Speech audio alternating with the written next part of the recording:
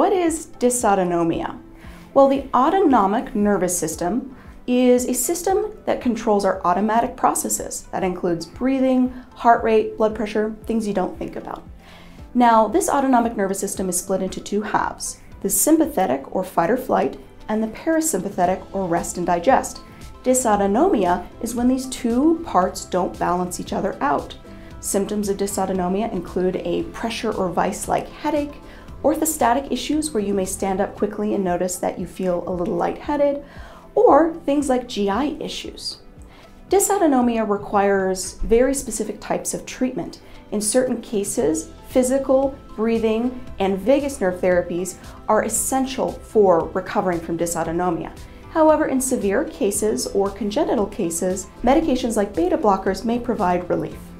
Want to see more brain facts? Like this video and subscribe below.